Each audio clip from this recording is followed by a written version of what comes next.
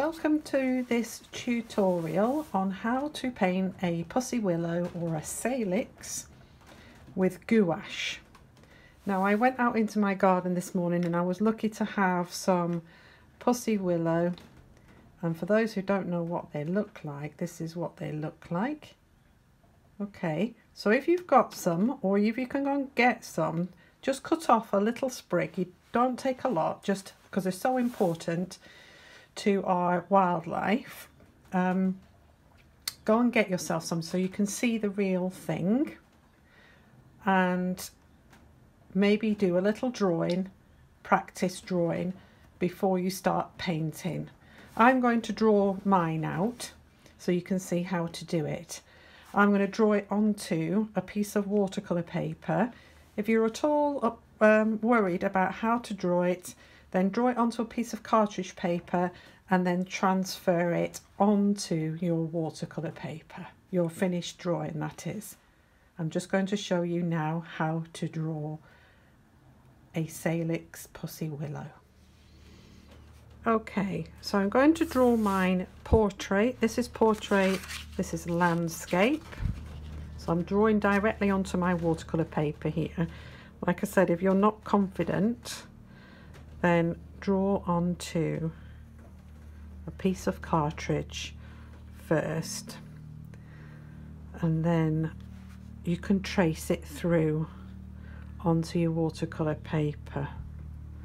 There is a plane just flying across at the moment, so if there's a noise, then that's what it is. We have all sorts. I've had lawn mowers and all sorts of things this morning because the weather's so good, if a little windy. Okay, so I'm just drawing very basic oval shapes and keeping hold of the little casing that surrounds the Pussy Willow. Now if you've got a Pussy Willow with lots of the opening flowers coming out, then you can reduce the amount of Pussy Willow. You know, you can just paint one if you want to.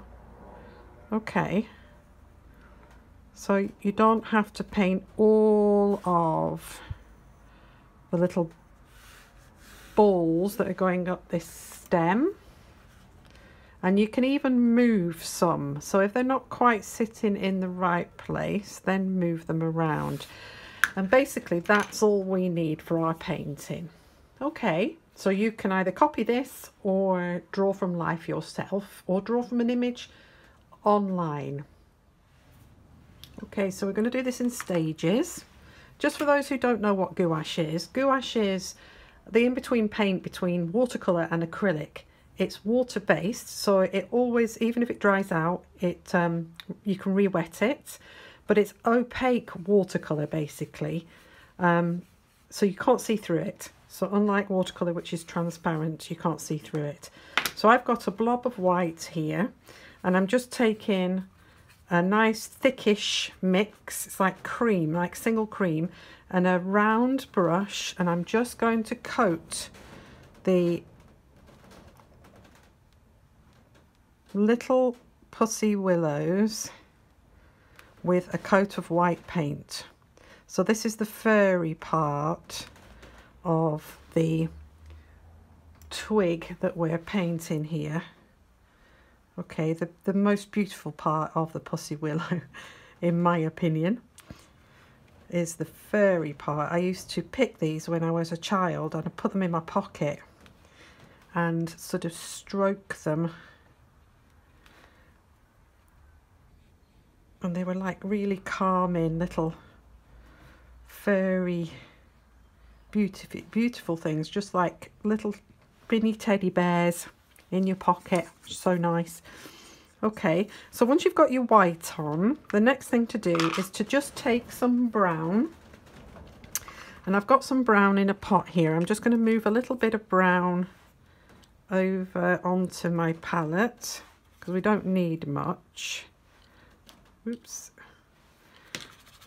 Just going to add water to it, and we're just going to paint the stem. Okay, gouache is about sort of £2 to £3 a tube, and you can get them from any art shop. You can get them in the range, and you can get them online, sometimes even in places like WH Smith. They will stock gouache these days because so many people have taken up painting recently that the materials, the access to materials has really improved. So I'm not worried too much about the paint bleeding into the Pussy Willow pom-poms. So I'm just putting a layer down of this brown. You can extend the stem, the twig up if you want to go further with it.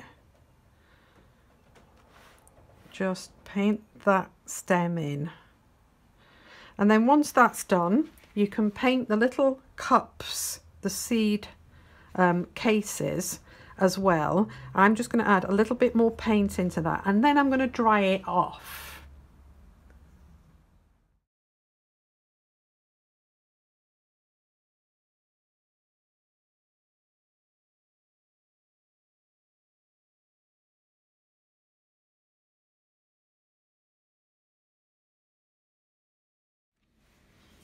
Okay, so there we have our dried off, our painted in and blocked in and dried off Pussy Willow stem.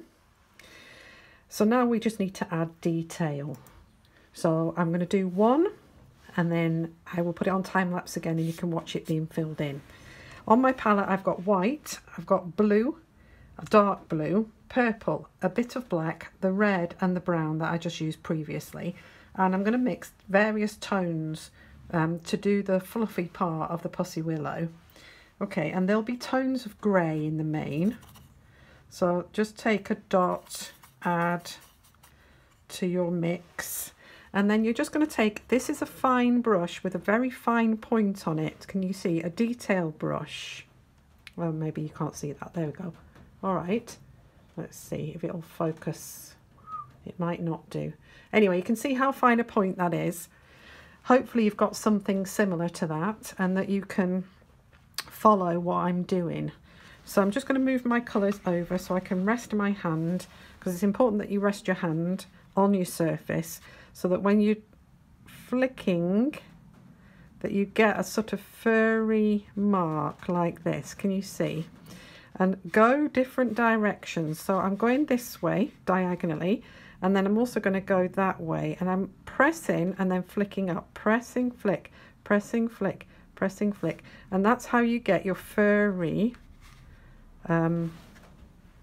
texture.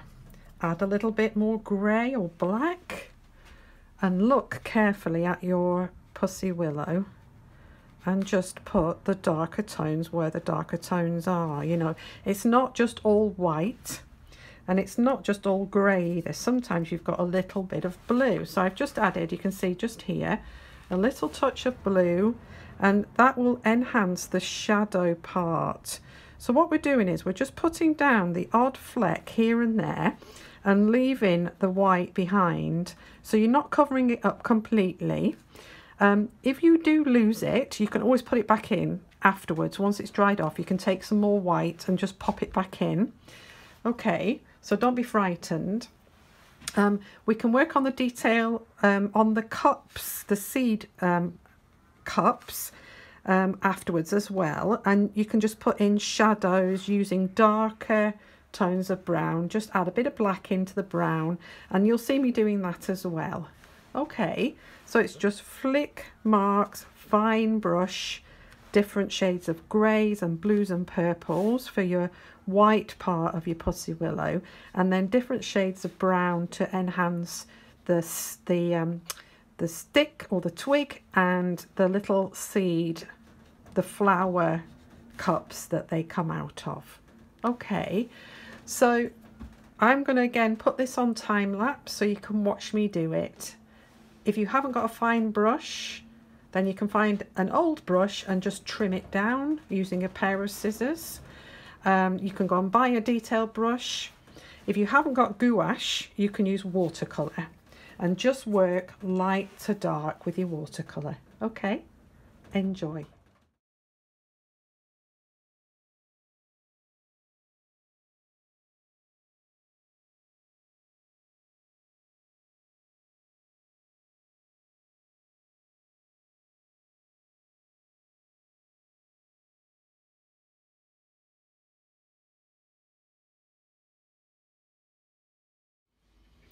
Okay, so that's more or less finished. Like I said, I used a palette of white, blue, purple, black and brown, and I've mixed various tones of grey, blue grey, purple grey.